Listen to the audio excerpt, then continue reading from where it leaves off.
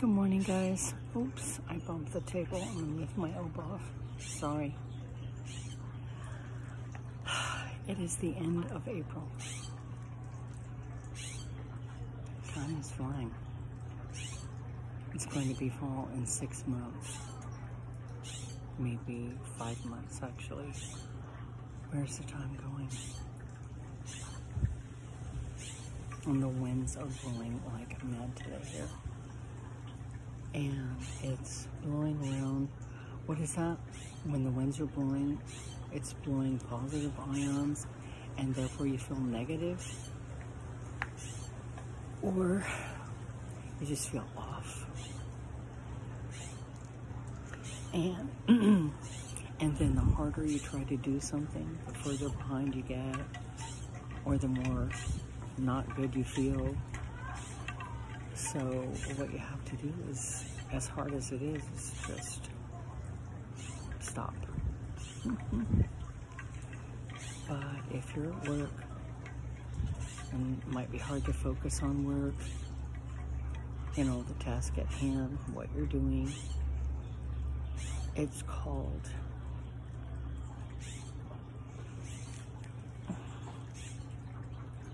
this is what I'm getting at. When you change your thoughts, when you change your perspective on something, how you look at your situation. It's the negative self-talk, it's the blame game.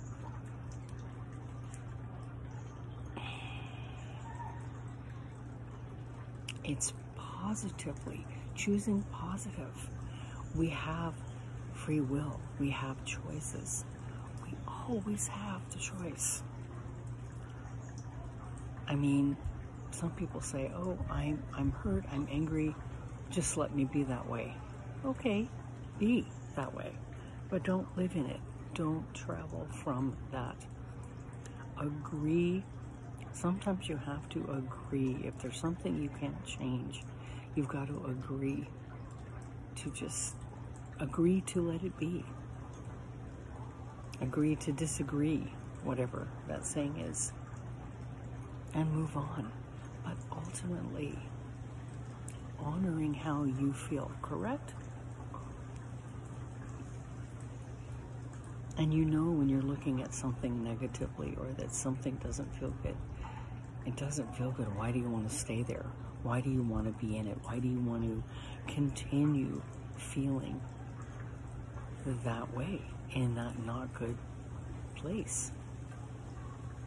So what I was talking about yesterday, about my life when I was a little kid, a little girl,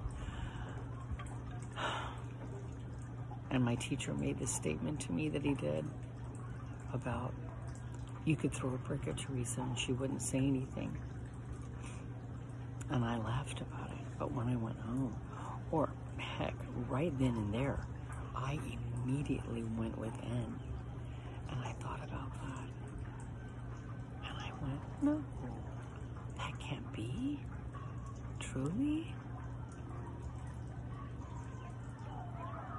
When is it okay to let someone or something dictate your life and stifle you, hold your, sit on your cork so your cork can't rise to the top, or sit on the bubbles so they can't pop? I say, when and where and how did I learn that that was not okay? It wasn't until I changed my thoughts and my perspective did my life change. Let me tell you, I don't think it changed much then. It took me, well, I know that it didn't, because I took it with me, that thinking. Just as when you go anywhere in your life, you take yourself with you. Don't get involved with someone expecting them to make your life better. See what I'm saying? Don't expect. It's that putting off for tomorrow what you can do today. Agree to feel good right now and be in that present moment and love yourself and say, look at the situation, assess it. Is this good for me or does it not? And you know how you gauge that? Your gut. How do you feel? That is your barometer. That is your answer right there. That is the key. When you are in a situation with someone, with work, with school, with a partner, and you don't feel good, and listen to these people around you, they are joyful, they are happy. That's another thing. When you get active, it raises your vibration. And just a quick side note, I walk my dog as I do every morning. And there's this older man who runs these two golden retrievers. And as you know, I lost mine in February. We lost our baby, me and my two kids. And these two dogs are absolutely gorgeous. They are honey blonde and bright blonde. They are beautiful. And my little Eddie remembers Keeper. And I stand there and allow Eddie to watch them go by. And your animals know, just because they can't speak the words the way we do, they know exactly what's going on. He misses Keeper. And it made me feel deeply before I came back and sat down to make my video. Anyway, that's my neighbor. When I sit and I do my videos, she likes to slam her door. Anyway, maybe she can hear me. Maybe I'm speaking to her. I don't know. Anyway, that's another story for another time. But what I was saying, back to what I was saying. If you are not healed within yourself, if you do not like yourself, if you are unhappy with anything in any way, you're going to take that everywhere with you.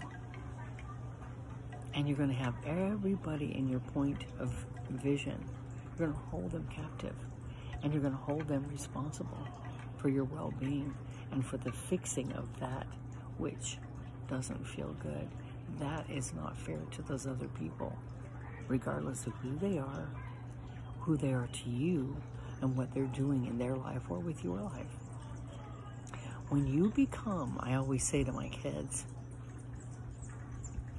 before they go off to work, when you get strong, where you stand, when you are strong, right where you're at. Remember the video I made about being authentic? You just be who you are. And when you have the choice, which we all do it with kindness. If you can't do it with love, try not to be ferocious. Also, what I'm hoping to convey with my videos is a sharing of what I've been through and my experiences, and not telling you guys that this is what you have to do, because that's not the way it goes. We all have our lives to live, and we're all learning from each other. And so I hope my dog doesn't bark. He let her dog out, and my Eddie smells him at the fence. Anyway, like I say, when you have the choice to feel good, why not choose that? I know we don't go out of our way to purposely feel bad, want to feel bad, or want to make anyone else feel bad. Sometimes, and like in my case, I should say, I grew up with a lot of hurt and pain because my parents divorced when I was very little.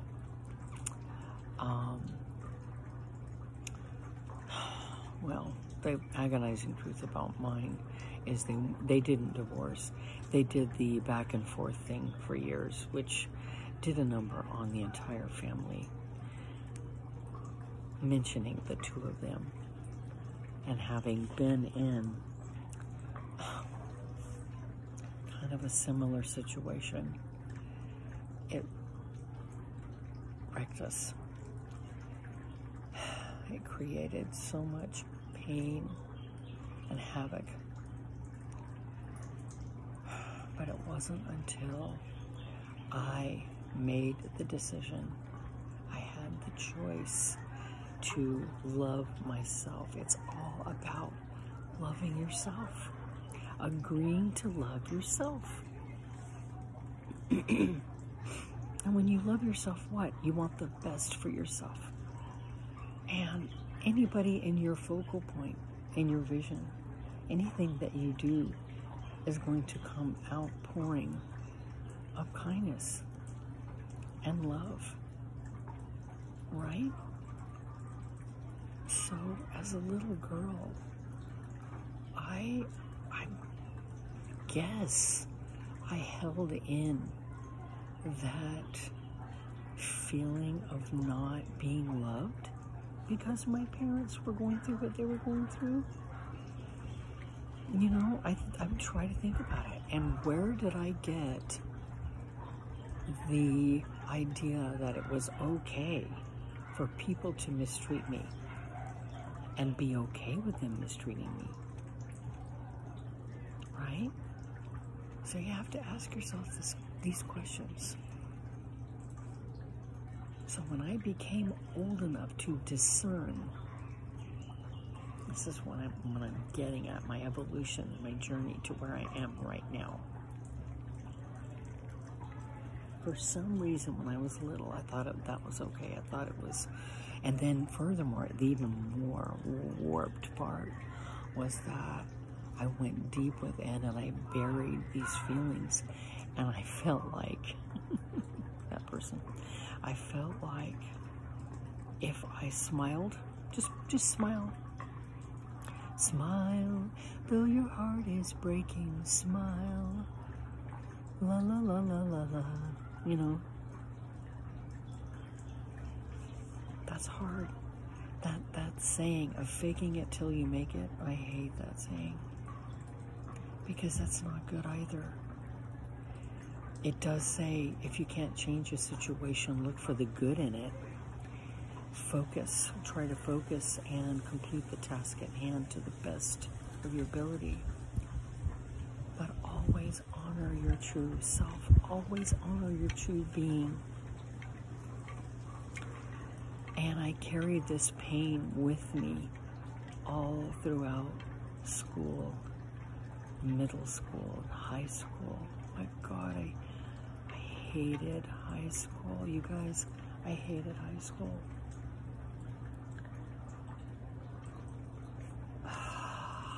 This is terrible. It's absolutely awful. A memory I'm having.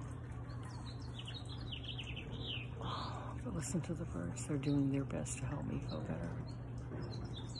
What do? They're like flowers. They just be. They keep going. I was looking for love in all the wrong places. High school and beyond. It wasn't good.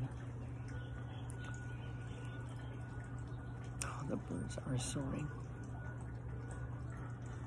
Anyway.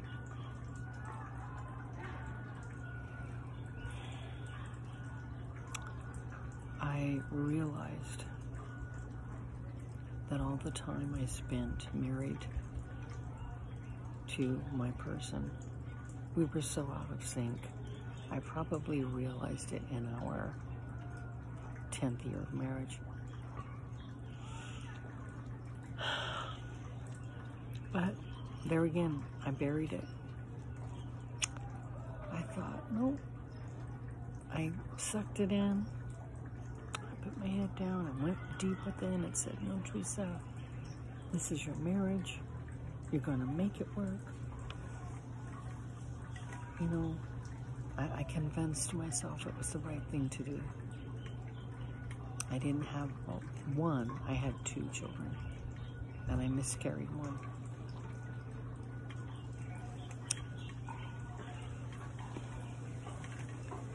And what I did for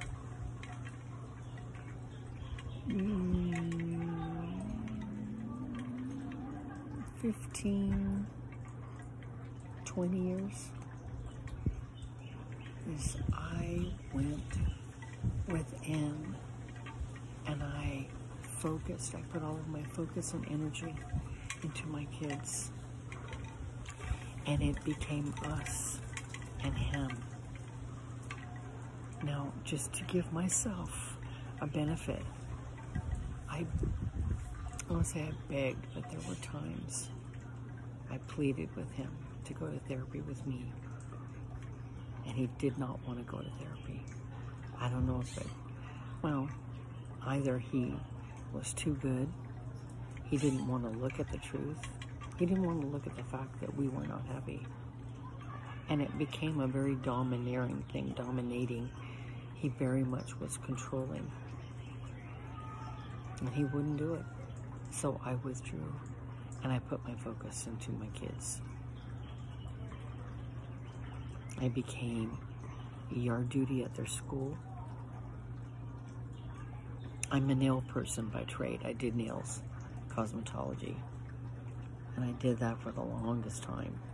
And then I became allergic to the acrylic that I used. I couldn't get it near the chemicals near my skin. It hurt. It made my joints literally ache.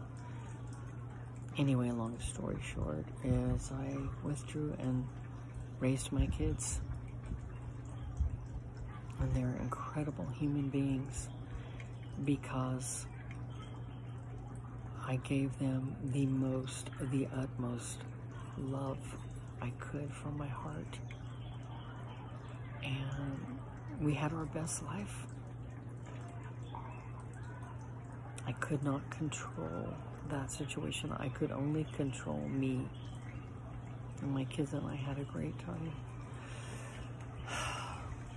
Got to be with the kids at school and the teachers.